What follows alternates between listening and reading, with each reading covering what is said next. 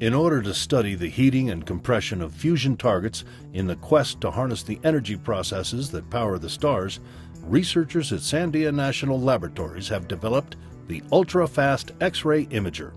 This solid-state, multi-frame digital camera captures an image or a sequence of images at exposure times as short as 2 billionths of a second. We've been working on building a movie camera that can take images on time scales of a billionth of a second. And our goal is to be able to image our very fast experiments that we do with high-power lasers and high-power electrical devices. One of the things that's unique about this camera, and here's what the actual sensor looks like, is that we use an architecture where we stack up different 2 layers of silicon devices. One layer is an array of 500,000 photodiodes, and the other is a very large-scale integrated circuit. And we combine these and connect every photodiode with every pixel on the integrated circuit, and that enables us to achieve very high speeds in this movie camera. John Porter started talking to us about developing a custom camera, and we settled on a hybrid CMOS architecture. And hybrid CMOS being, we have a ROIC, or readout integrated circuit, that contains all of the high-speed digital timing electronics, the pixel array and associated storage elements, and readout circuitry, all required to take a picture.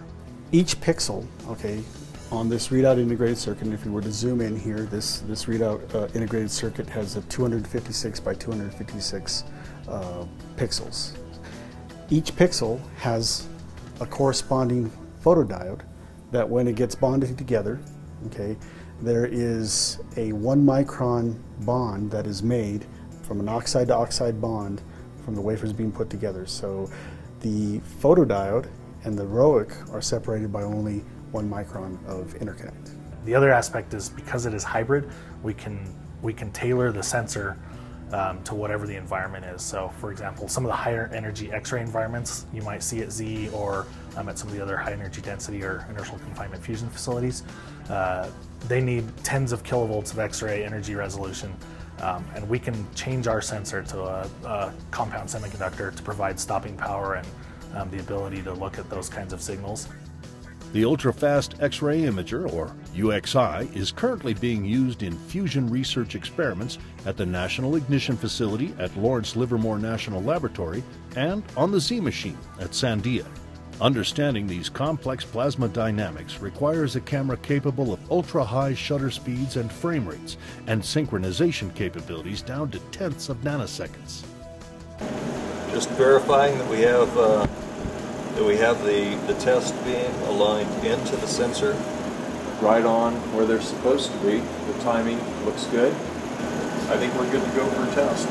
The experiments we do are extremely violent in using our high-power lasers and pulsed electrical devices. They're so violent that they kind of destroy material of this scale, kind of foot scale, and it takes us a day or two to put the experiments back together. What we're doing here is a laboratory astrophysics experiment, and the idea of it essentially is to look at the stability of radiative shocks and magnetic fields. And we basically put the thing inside this magnetized target scale. The experiment has a spatial scale of about 1 centimeter and a time scale of on the order of a couple hundred nanoseconds. Typically, using more conventional techniques, we can only get 1 blast wave image per drive laser shot.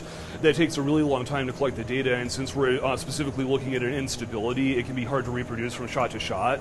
This way we have multiple images showing the time evolution from a single event, which is enormously valuable to us. So one of the things I think is just way cool about taking pictures at these speeds is that we have to actually wait to turn our shutter on until after the event we're trying to look at is over.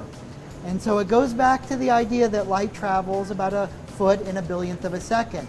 And generally our cameras are a few feet away from the experiments we're imaging. The UXI is a reliable, low-cost, easy-to-use digital camera that is 50 times faster than any existing digital camera. What is important is that, so there are inertial confinement diffusion and HED science type applications, but I think there are probably commercial applications that might make sense for, so like fluorescence imaging for biological components.